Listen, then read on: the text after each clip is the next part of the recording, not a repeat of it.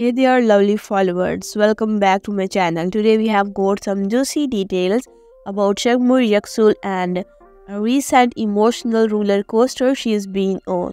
But before we dive in, make sure to hit that subscribe button, turn on notifications, and give this video a thumbs up. Now let's get into the drama. Yağmur Yüksel, the lead actor of Blood Flowers, is caught up in a love scandal with baris baktas. The relationship stirred up quite the controversy on social media, and things took wide turn when baris baktas' marriage became part of the story.